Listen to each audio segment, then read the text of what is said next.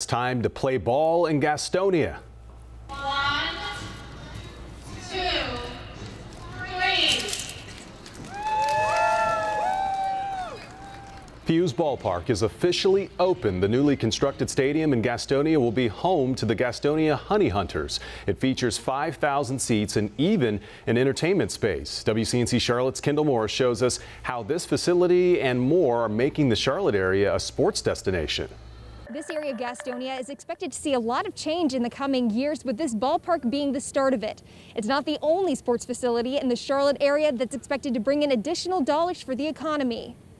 Soon, the stands will be filled with people and the bases will see some action. The FUSE Ballpark, home of the Gastonia Honey Hunters, is ready to welcome the team and fans. I'm so excited about FUSE. I'm excited about the Honey Hunters. I'm just excited all together about even the businesses around the venue, what's going to take place here. The ballpark is the catalyst for change in the surrounding area that is being developed into the Franklin Urban Sports and Entertainment District. Outside the stadium, there are plans for apartments, a brewery, restaurants, and more development. The growth that's planned from this project is amazing. So the things that's going to happen, I just can't wait to see it. In the next 3 to 5 years, I think we're going to be questioning, are we still in Gastonia?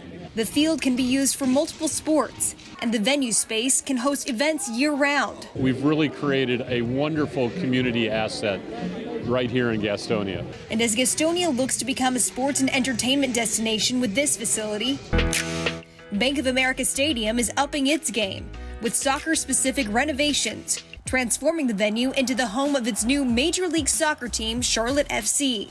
The $50 million project includes upgrades to the main concourse and supporters bar inside the gate, soccer-specific locker rooms, a central player tunnel, and new premium club space and field-level seating. Charlotte FC is expected to make its league debut in 2022. Opening day for the Gastonia Honey Hunters is May 27th. In Gastonia, Kendall Morris, WCNC Charlotte.